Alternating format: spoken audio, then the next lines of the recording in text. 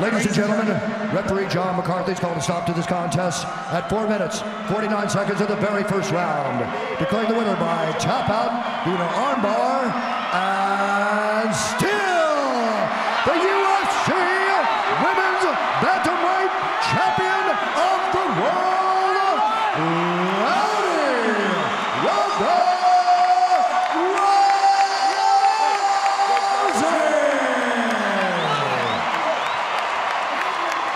First of all, how surreal does this feel to you right now? Yeah, is this real life right now? I'm not sure. Congratulations, Ronda, on successfully defending your title against Liz Carmouche, who is a very, very dangerous opponent.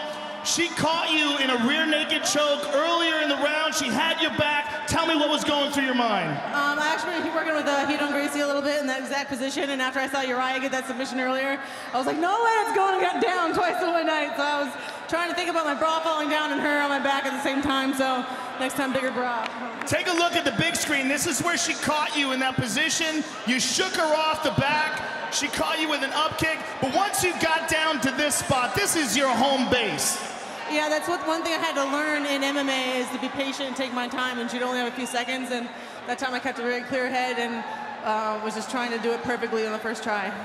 The pressure and the publicity that you had to do must have been overwhelming for this fight.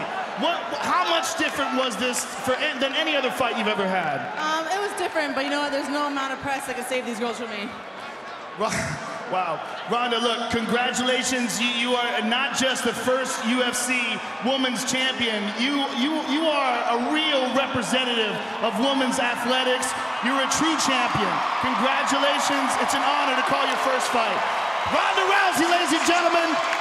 Ronda Rousey with Judo Jean LaBelle, Manny Gamburian and her great team. I am here with Liz Carmouche. Liz, you put up a tremendous fight. You put Ronda in more danger than she's ever been in her career.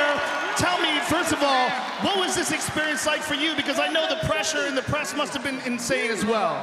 You know, it really wasn't. Everything was amazing. The primetime crew really gave me a sense of family. They helped me so much. It was a great fight. I thought I had it. And, you know, like everything, you make a mistake and it turns around.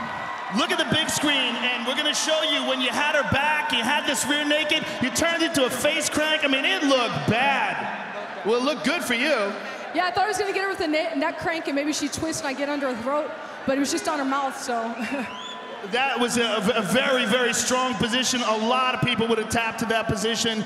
Liz, you show that you are a very skilled mixed martial arts fighter. It was an honor calling your fight. Congratulations on being one of the first women to ever compete inside the UFC, and I know we're going to see you again. Congratulations, and thank you very much. Liz Carmouche, ladies and gentlemen.